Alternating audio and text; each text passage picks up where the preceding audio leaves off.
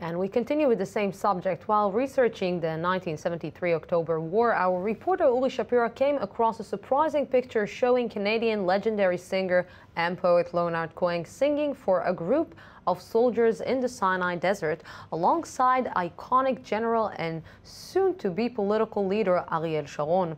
The experience promoted Cohen to write the song Lover, Lover, Lover. A look at the picture tells a story about fears, hopes, and inspiration of the October War. Israel, October 6, 1973, Yom Kippur, the Day of Atonement, the holiest day of the Jewish calendar, and the streets are empty. Suddenly, a siren breaks the silence. Israel is caught unawares, attacked by surprise by two of the toughest armies in the region. It was a total surprise when we arrived. We had nothing there, no equipment. They caught us with our pants down.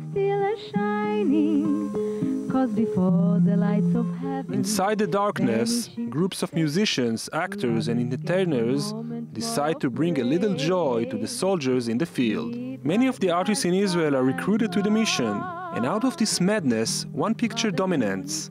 There, between soldiers and tanks, in the middle of the desert, stands no less than the legendary singer Leonard Cohen. What is the Canadian musician doing next to Israel's General Ariel Sharon? Waoשיק Levy, then one of the top musicians in Israel, remembers his meeting with Cohen very clearly.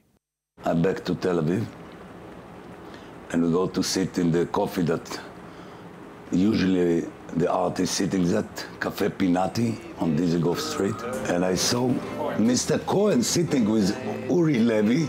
Leonard Cohen, what are you doing here? I come and sit with him. And he said, listen, I heard that the Jewish people in the war and I come to help.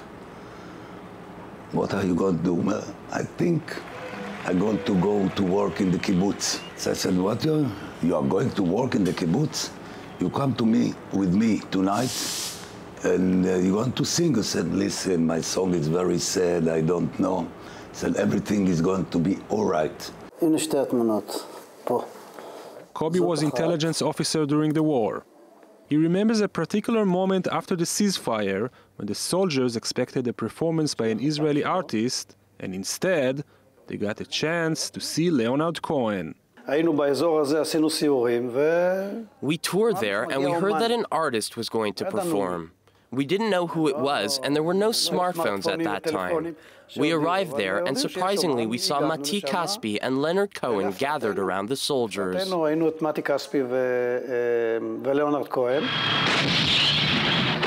war affected Cohen tremendously. In the beginning he was fascinated by it and felt that he had a mission to fulfill. But the horrors of the war made him look at things with a different perspective.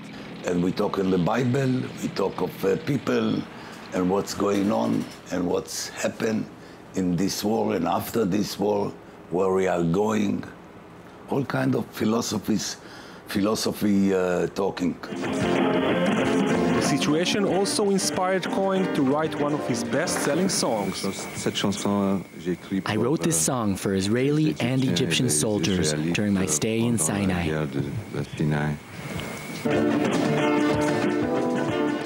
Another song that was inspired by his experience in the war was Who by Fire.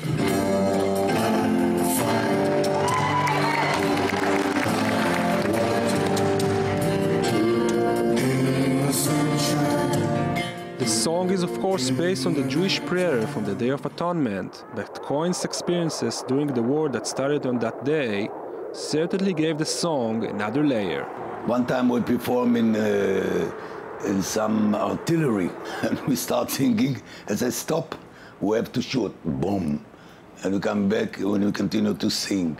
Waoשיק and Leonard stayed in contact after the war until the relations fade away.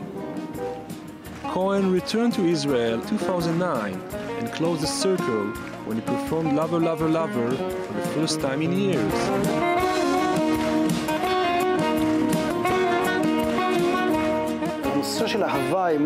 Here this culture is a part of society, like all the military bands. When we sit together in a social singing event, you can see that at least 80% of the songs are related to war. You can't help it. This war culture is part of our culture.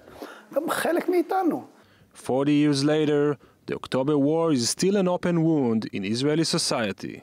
The sound of shelling still echoes in thousands of ears for the ones who were unfortunate to be in the war that changed the entire region.